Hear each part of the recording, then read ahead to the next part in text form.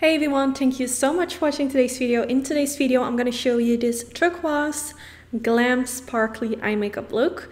So in this video, I'm going to teach you how to do this as well. I use this palette from Inglot Cosmetics, which is the Lure palette. Such a gorgeous one. I've used it a few times on my channel already. And I'm going to start with the color 332 meters. I'm probably saying that wrong. But I did already prime my eyelids. I used the MAC Cosmetics paint pot in the color Soft Ochre. And now I'm going to make a line with a very tiny brush. This one is from Suiva Cosmetics. It's the tiniest brush that they have. And I'm going to drag a line, and as you can see, I'm kind of dragging it quite high towards my brow. This will give the appearance that I have more like a wider eyelid, if that makes sense.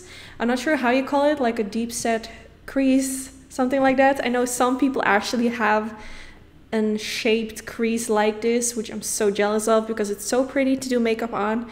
I don't have it, but you can kind of mimic the effect that you do have it. So just try to create that line, and then you want to smudge it out using a lighter color. And then after this, you want to intensify it and go back in with that previous color to make it more darker. But just take your time with this. I like to just kind of keep it slow like I always do.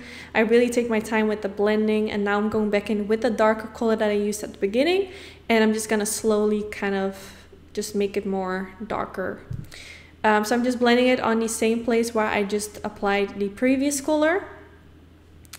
And I think I've done a similar, actually a few times, like a similar video where I create this kind of shaped eye look, and you guys really seem to like it. So I'm gonna try if I can find the other ones because I have so many videos on my channel, but I will try to link a few of them in the description bar in case you want to see the other ones as well. I believe I have one with like really beautiful brown golden shades. It's one of my favorite looks I've ever filmed. So I will make sure to find it and link it in the description bar. So now I used a white color from my palette that I created together with Sigma Beauty, and I used the white color Cottage for underneath the brow, just because I felt like something was missing, and it just makes the transition from the crease towards the brow just look better. And now I'm going to go back in with that color that I used all the way at the beginning, and now also blending it along the lash line. And this is kind of going to create that V-shaped crease area. I don't know how to explain it. I don't know how it's called, but you know, if you would like bend your head to the left, it will look like the letter V, if that makes sense. So I'm just gonna kind of connect it with the eyeshadows in the crease, and I'm just continuing to blend. Again, going back in with that first color that I used, but this time using a tinier brush and just a little bit more on my brush. So this way it looks more darker, because previously I used it really light-handed, not too much on my brush. So the color is also gonna be lighter, but this time I wanted to create more of like a shadow. So I used more and a more precise brush. Then I used a little bit of concealer on a tiny kind of like a pencil blending brush. I'm gonna use this over the eyelid on all the places where I don't have any eyeshadow yet, just to create like a kind of like a nice lighter base. And this will also help to make the line look a little bit more defined.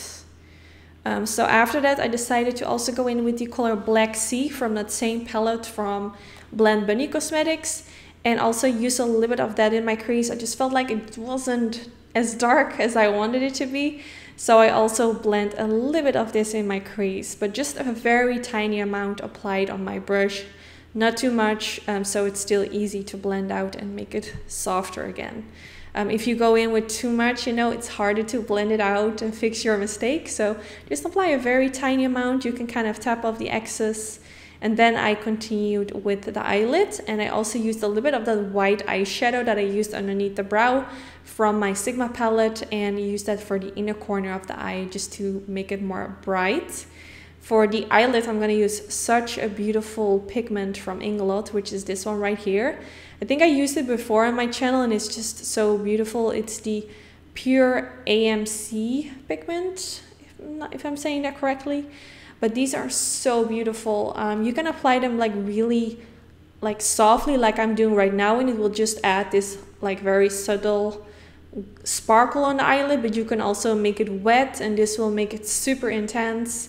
I didn't make my brush wet. I just applied a few layers, But this is so beautiful, and especially for like bridal makeup. Oh my god, I love it.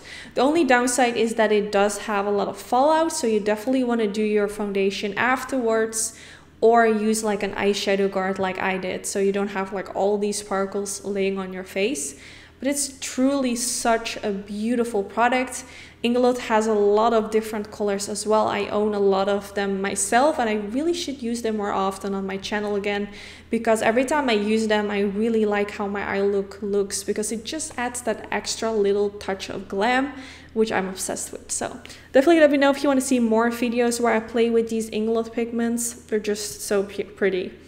So I used that same color that I used all the way at the beginning, and I'm going to use this for underneath the lower lash line as well, kind of smudging it out. I'm not going to go all the way to the inner corner. I just want most of the product to be more like at the outer portion underneath the lower lash line to create more like a darkness in that area. Again, going in with the color Cottage from my Sigma palette and using more of that in the inner corner, and also dragging it a little bit lower. And I just love how this adds this just kind of brightness in the center, not the center, the inner corner of the eye. I love it. I love using a matte shade for that. And then for my waterline, I'm going to use the Charlotte Tilbury Super Nudes pencil. It has a really dark brown side and a nude side, and I love the nude color on this pencil. Super pretty. So using this for the inner corner. And then I went in with the Benefit Cosmetics Roller Lash Mascara, which I absolutely love. And I went in with the Pixie Light Lashes from House of Lashes. Really gorgeous. Love House of Lashes. And just popping them on the lash line. Then here you have the finished result. Let me know what you think of this look. I know it's not like your everyday eye look because of the color, but if you have a special occasion, definitely give it a go. It will look so beautiful, especially on brown eyes, on darker skin. It's gonna look so gorgeous. So let me know if you're gonna try it out. Let me know what you want to see next, and hopefully I will see you all in my next video. Thanks for watching. Bye guys.